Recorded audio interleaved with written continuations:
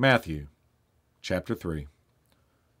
In those days John the Baptist came, preaching in the wilderness of Judea, and saying, Repent, for the kingdom of heaven is come near. This is he who was spoken of through the prophet Isaiah. A voice of one calling in the wilderness, Prepare the way for the Lord, make straight paths for him. John's clothes were made of camel's hair, and he had a leather belt around his waist. His food was locusts and wild honey.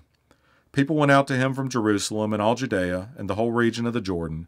Confessing their sins, they were baptized by him in the Jordan River.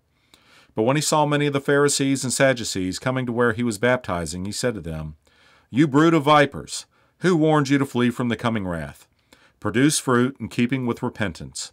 And do not think you can say to yourselves, We have Abraham as our father. I tell you that out of these stones God can raise up children for Abraham.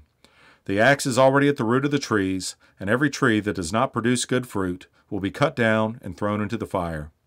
I baptize you with water for repentance, but after me comes one who is more powerful than I, whose sandals I am not worthy to carry. He will baptize you with the Holy Spirit and fire.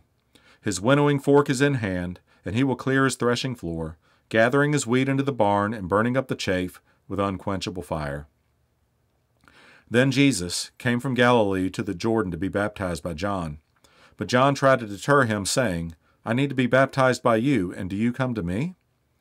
Jesus replied, Let it be so now. It is proper for us to do this to fulfill all righteousness. Then John consented. As soon as Jesus was baptized, he went up out of the water. At that moment, heaven was opened, and he saw the Spirit of God descending like a dove and alighting on him. And a voice from heaven said, This is my Son whom I love. With him I am well pleased.